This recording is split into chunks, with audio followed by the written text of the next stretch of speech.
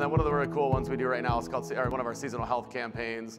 We utilize our first-party data to identify consumers who bought things that, for example, you'll see on the right here, children's cough medicine.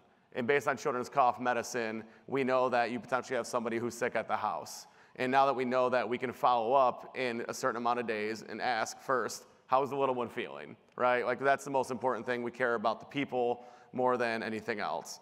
And then once we do that, we can offer services that Walgreens has, and those services will allow you to have better options for what to do going forward. So your little one's sick, you don't want to leave the house, right? You don't want to, we can get something delivered to your door. Can we get pickups so you don't have to go inside the store with your little one?